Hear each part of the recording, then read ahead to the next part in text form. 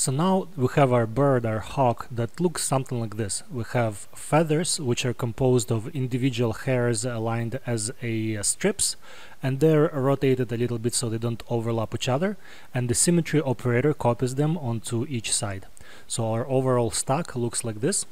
And now we're ready to finally place our detailed feathers onto these hair strips. So first thing I want to do is maybe reduce the count of the strips a little bit, because if we look at the reference feather, I count about maybe 24 to 30 individual feathers on a wing, and I think here we'll have roughly twice this amount, if I counted correctly. So first thing to do is to go to Hair from Guides and reduce this render count. I'm not going to reduce it by too much, because if I do, I need to make sure that one polygon at least has one hair on it, or we end up having no hairs at all. But tweaking this render count parameter to make it smaller will provide us with a decent amount. So right now we have about maybe 34 feathers, so maybe it's a slightly bigger bird, but this will depend largely on your preference and modeling choices. Of course, these parameters can be tweaked at any point, and another way to modify the count of these feathers is to go into the UV editor. And with my bird selected, we have our strip here, and you can just scale this up or scale this down, and this will also modify the number of our feathers. So let me just demonstrate. If I scale this up, it pushes the feathers together. If I scale this down, it spreads them further apart.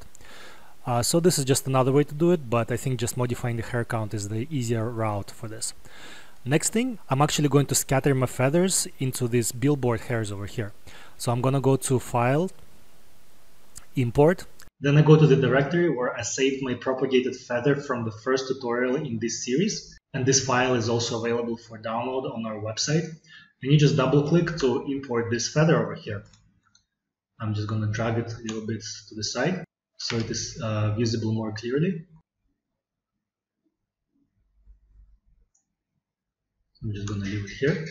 Next, I'm going to select my feathers over here, and on top of this whole operator stack, I'm going to add a new operator called Strand Scatter. So I'm going to add this operator, and in here, I can use this Add Reference Strands button to select this feather.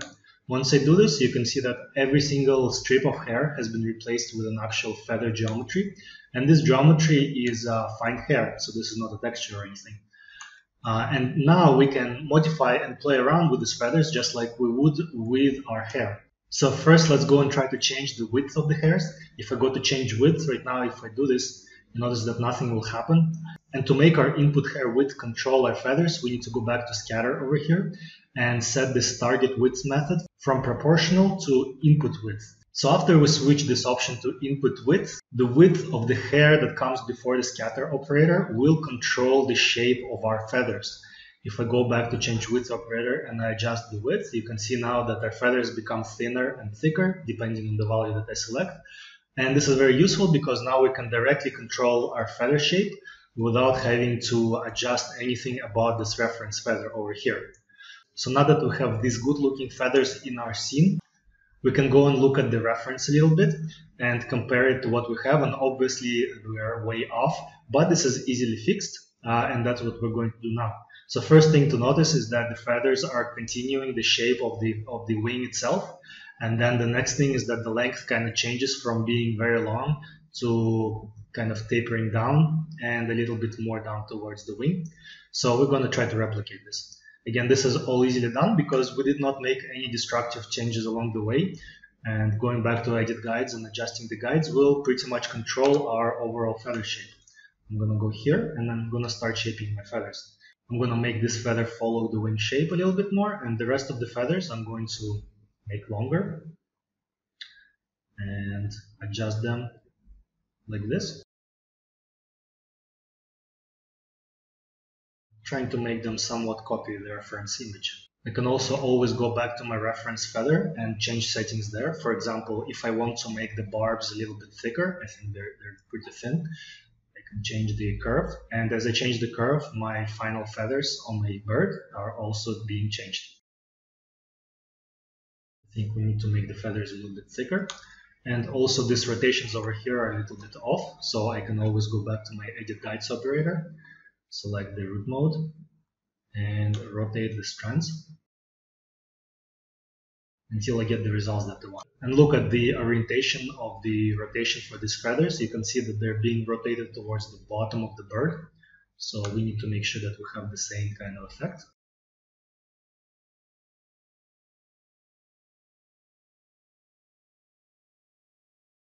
And we get something like this. So before finessing the shape of the feather even further, let's go back and look at the reference. You can see that the feathers throughout the wing are a little bit different. So for example, these feathers over here are not very symmetrical. One side is much shorter than the other side.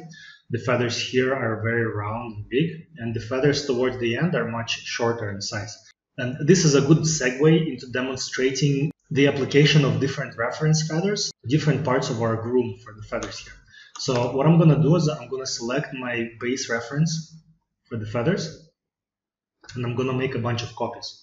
So just copy and paste, Control C, Control V, move this aside, make another copy, move this aside, and maybe we'll have 4 different feathers. This is going to be our sort of feather palette over here. And next is I'm going to go to my scatter operator, and inside this reference strands I'm going to select this feather over here. Right now we don't see any difference, but if I go and start adjusting this specific reference, for example changing the length ramp of it, you can see that only some of the hairs in the final groom are being adjusted. And right now the way that the reference feathers are scattered onto our final hairs is random, but we need to make sure that we have fine control over where this happens. So I'm going to go back and select my hair mesh. I'm going to go to scatter, and I'm going to add the rest of the feather shapes. I'm going to add this one, and I'm going to add this one. And now we have 4 different feather shapes referenced into our final groom. And I'm going to go to my edit guides, and I'm going to create a new root channel. So I go scroll down, and in here where we have our strand channels, I'm just going to click on the per strand channels and click add, and I'm going to add a channel called feather type. Of course, you can name this whatever you like. Now that I have my feather type, I'm going to go and set the channel value for each one of the guides to be a different numerical index. So first thing is I'm going to select this guide. I'm going to set this value to 0, enter, and assign value. I'm going to select this guide. I'm going to set the value of 1. I'm going to press assign value. I'm going to set this one to 2. And I'm going to set this one to 3. Assign value. So you can kind of visualize using the colors here. They don't go which guide has which value, but essentially what we did is we created a channel where this guide is value 0, 1, 2, and 3, and we're going to use these values as indices into these reference strands to select them. So in this distribution method, I'm going to change the value from random to channel, and for the distribution channel, I'm going to select our feather type option. So now we can go and modify these reference feathers. And when I do this, each feather will have its own type. For example, these edge feathers here, we want one side to be much shorter than the other. Again, following this reference here. So I can go to my last feather here,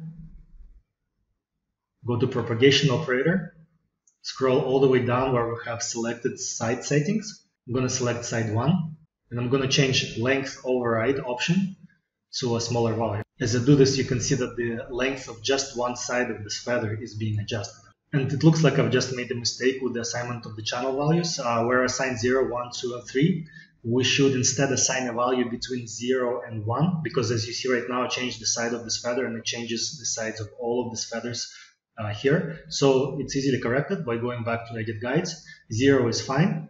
It should still be 0. This guide over here should have a value of 0.25 because we have 4 feathers, and 1 divided by 4 is 0.25. So I'm going to select it and select the feather type channel. So we have 0.25, and I'm going to press assign channel, assign value. This one is going to be 0.5.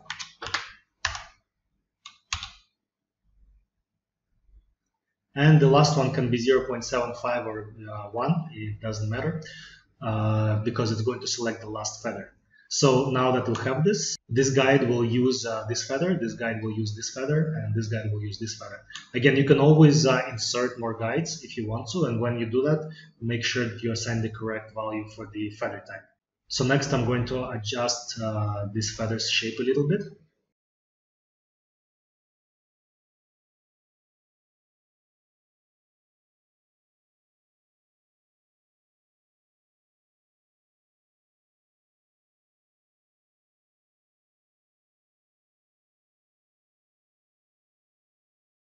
And once I'm happy with the result, we can move on to texture. Right now, there is no texture being produced for the scatter operator. This is why we're just seeing our default hair color.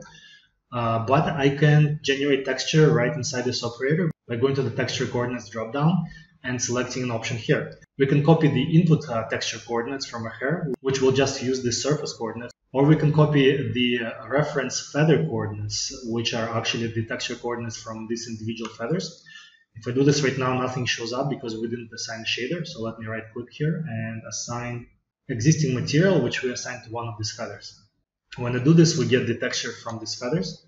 But the problem is that each feather now has the same texture coordinate. And the reason for this becomes evident if we go and look at the UVs that are generated. So I'm just going to go and add a mesh from strands operator. I'm going to set the texture coordinate generation to copy directly from hair. And I'm just going to go and use the UV editor to visualize how our UVs are generated. You see, we have the whole UV space filled with just one feather, and this is fine if you want all feathers to have the same texture coordinates, but we want to have different texture coordinates depending on different input feathers. So to enable this, I can go back to scatter, and inside this texture coordinates option, I can select this atlas option.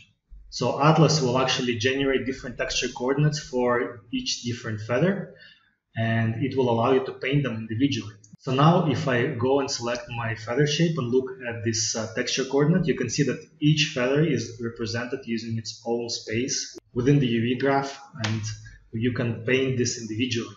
Each one of these feathers we call a separate island.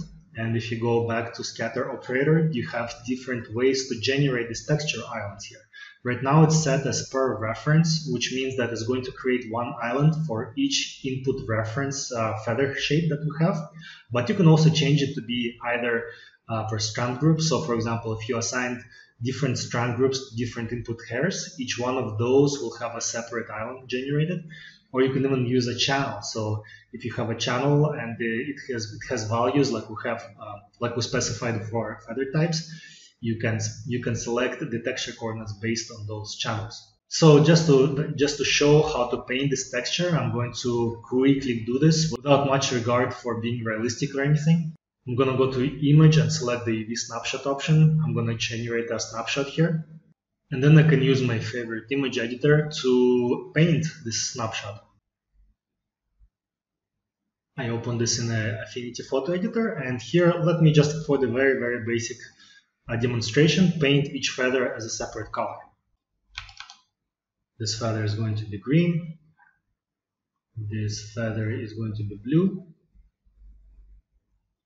This feather is going to be red. And this feather is going to be pink. Just going to save my file.